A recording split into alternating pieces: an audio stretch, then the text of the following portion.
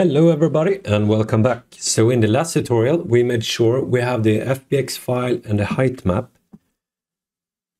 being the same. So we have this is an FBX file, is our reference. We can see that we do get what we export and so on. So now we're going to do the splat maps in Houdini on this one. So yeah, let's do that. So in Houdini we made this tree here. So this is the height field we output. And we do it auto remap here. And this is the mesh, reference mesh. So,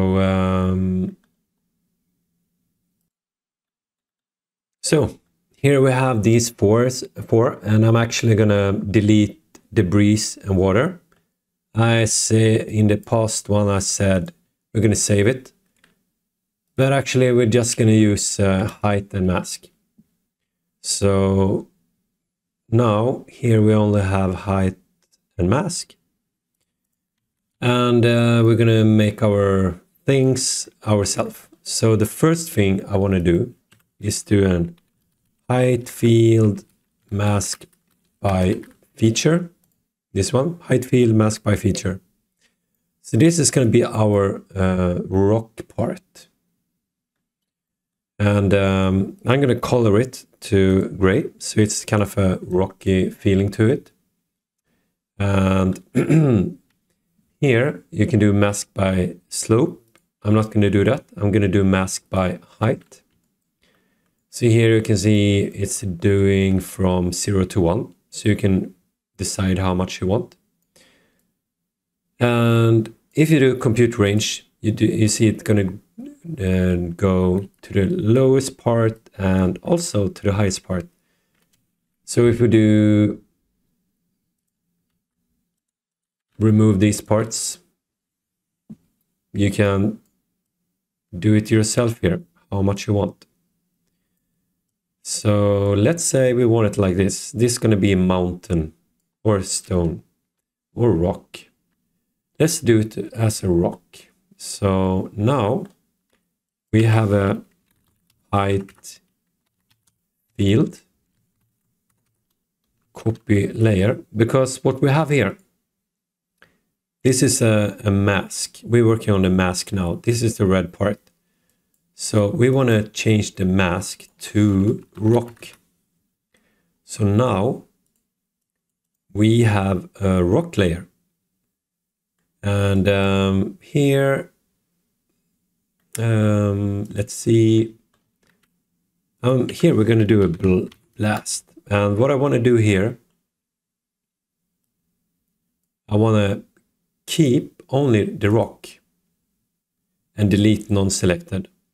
So this only contains the rock mask, and why I want it like this is because here we're gonna have the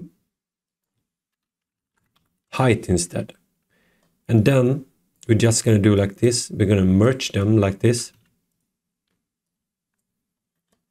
And here we have the rock and height. And I find it nice to do this. So this is my workflow. You can do it like on the same path, but I like to divide it like this. So this is going to be my rocks. And here we're going to do a height field visualize, because we want to see what we have done. And I'm actually going to save this because sometimes this do,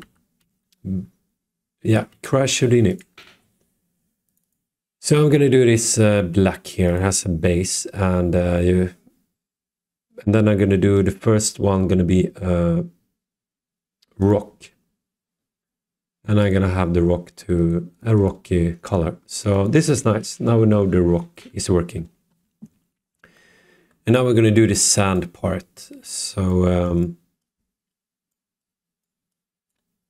going to make a little bit more room here, and we're actually going to do some extra stuff here later. So if I do yet another one, height height field mask by feature. You actually have it here. The last nodes you use is kind of in the memory. So I'm going to do it here, and this one going to be a little bit more sandy. It's easier to keep track of. So what I'm going to do here, I'm going to do mask different ways, and then I'm going to combine them. So here you can choose different things. I'm going to do mask by occlusion, and here, if you drag this one around, it's like almost like ambient occlusion. So if we do it the other way around like this, now we can get all these kind of how to say, convex, is it? No, concave areas. So here we can kind of decide. So this is going to be where sand is. And also, yeah, this is a sand area. So that's nice. And we're going to make more of them. So in this one, we're going to do height. And if we do compute range and the min, so here you see it doesn't really pick up the min part and also not the top part. So what we need to do is if we delete this one, now it picks all the way down to the bottom, you see here. And we can delete this one too and just use these ones and drag them down like this. So now we have decided that we're going to have sand like this. And now we want to combine these two. So what we can do is that we just do height field layer. So this is a mask. So we have layer bindings, we have mask layer mask. So that's what we're using. So we plug these two together, and here we're going to work on the mask layer, and we're going to do maximum, because if we would do add, it would be this value going to be from 0 to 1. So this node is generate the value from 0 to 1. So this is 0 and this is 1. And this is 0 and this is 0 and all the red is 1. I hope I said the same thing here. This is 0 and the red part is 1. So if we do add, this is 2 here because it's 1 plus 1. So it will actually make our node mask a little bit unnormalized. So you could do this clamp min and max, but then let's do this maximum, because then we just do clamp it by using maximum to 1. And so that's how you combine them. And I want some even more noise to this, or sand on this map. So I'm going to do yet another one. And I'm going to remove mask by height and do slope. So I'm going to remove this one, because this is how you change the slope min and max angle. And here you can also tweak with these two, so you just try it out. And I'm just gonna try it out like a little bit like this, see how it turns out. So I want the sand to be put on the top a little bit.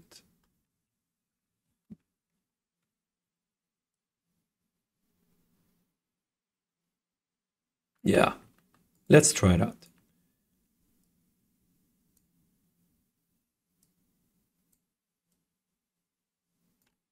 So here we have the sand, and if we do yet another one, then we just do max again.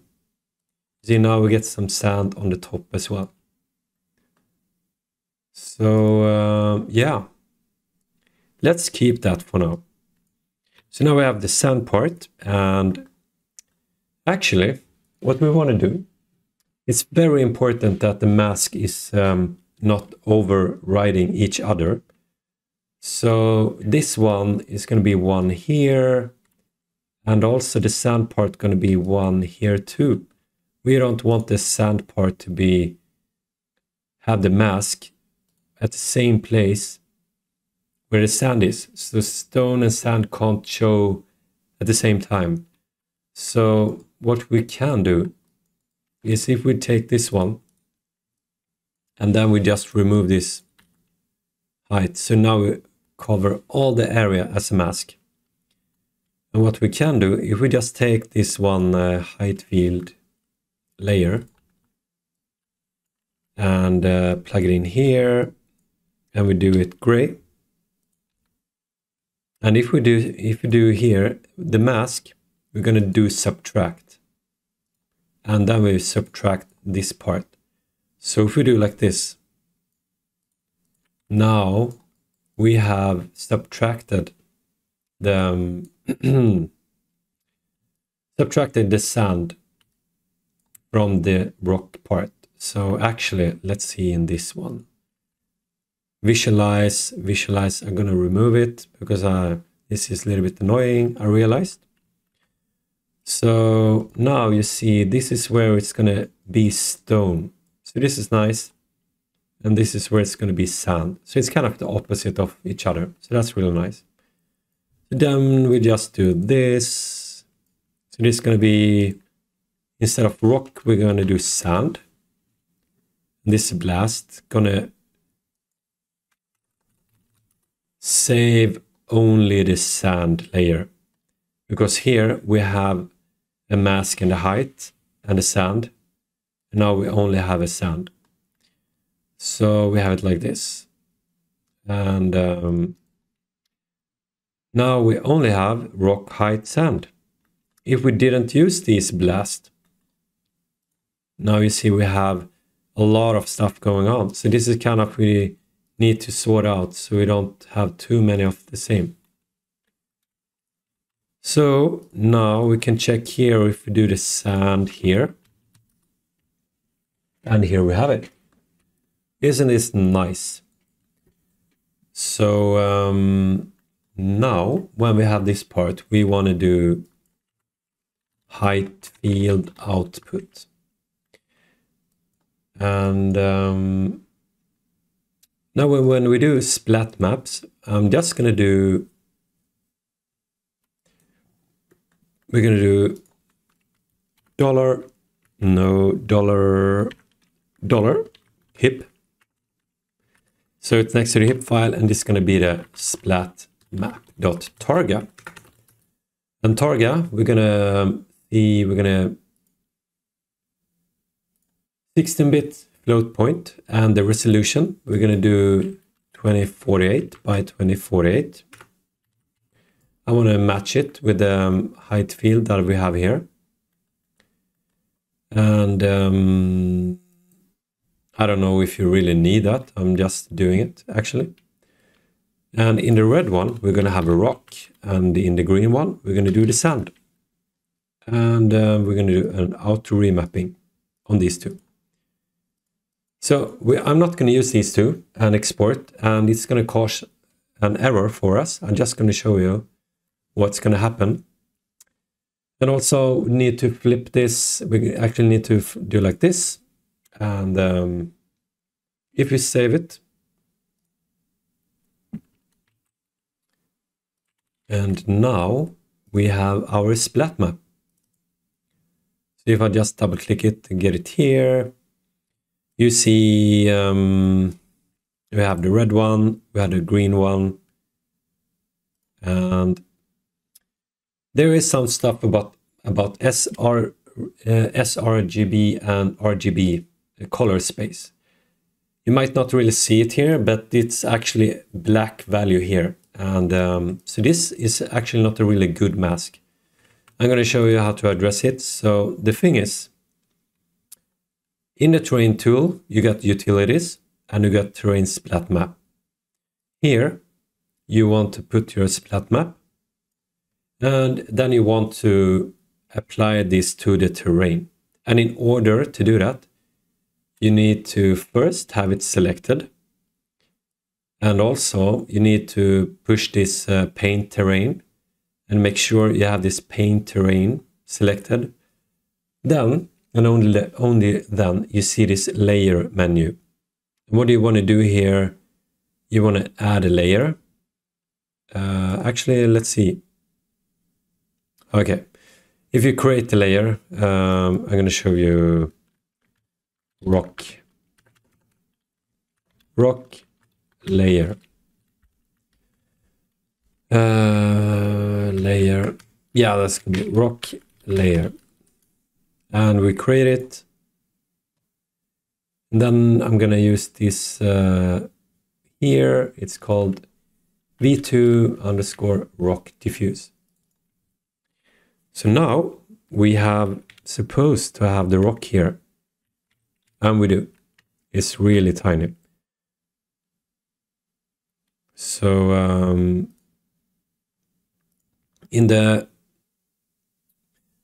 I'm just going to scale this one up 50 to 50, so we have a little bit more rock. So in order to add the splat map, you need to do this first step to add layer palette. And now if you apply to the terrain, and here you have it. And you can tell there is something weird going on. And the reason for this first error is because you need to have these two populated.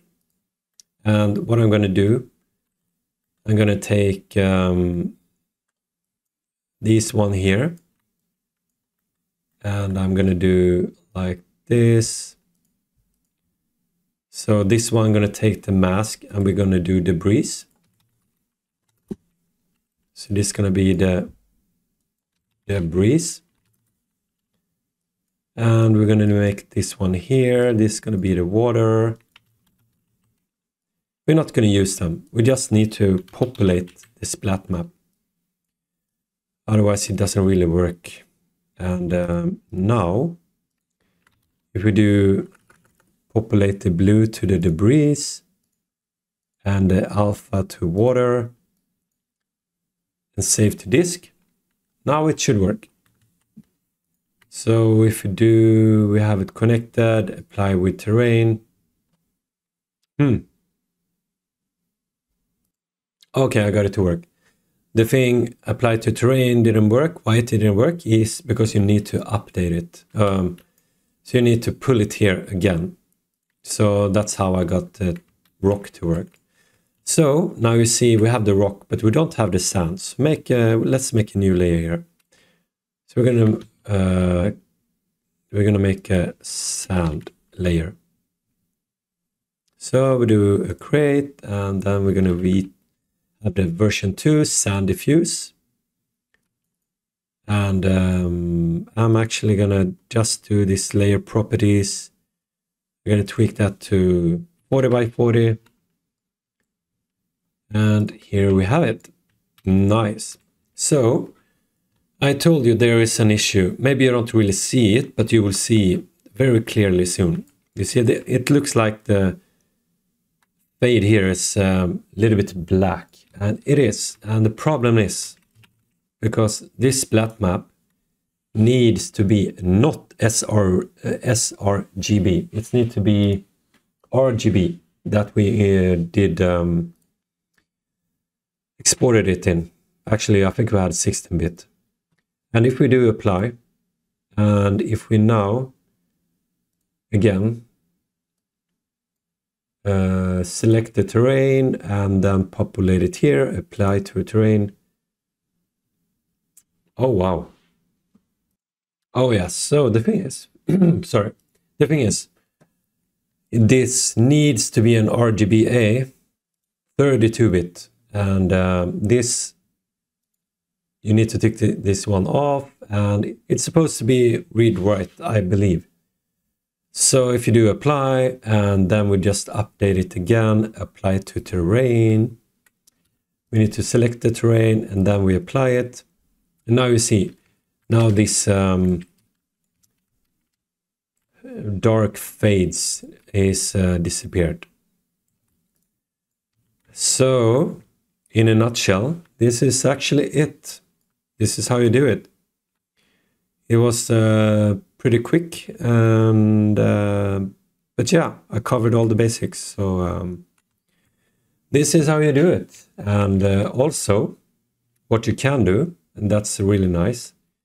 Here, if you do create and you do terrain layer, you can do your save your rock layer.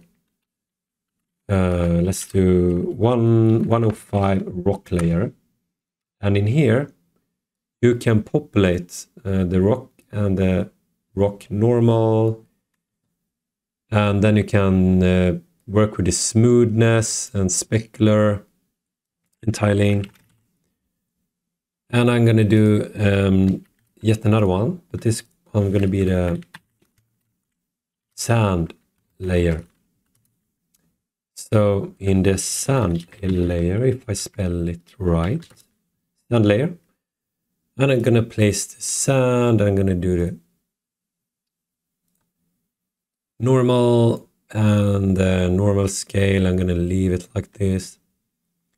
So now down here, you can actually just, if I remove them, now you can actually just add layer, and then you have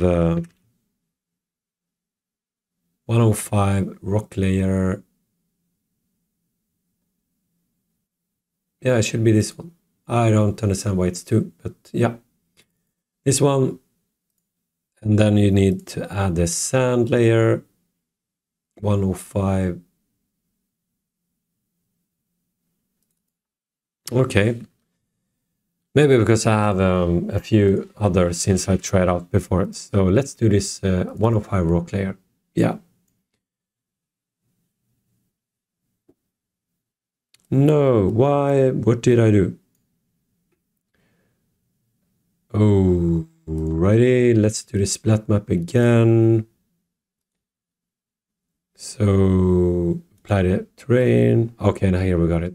And also, what you can do layer palette. You can save as. So if you save it next to your yeah, where you want it, I'm gonna have it here. I'm gonna do desert, rock, and sand. And now we have it here.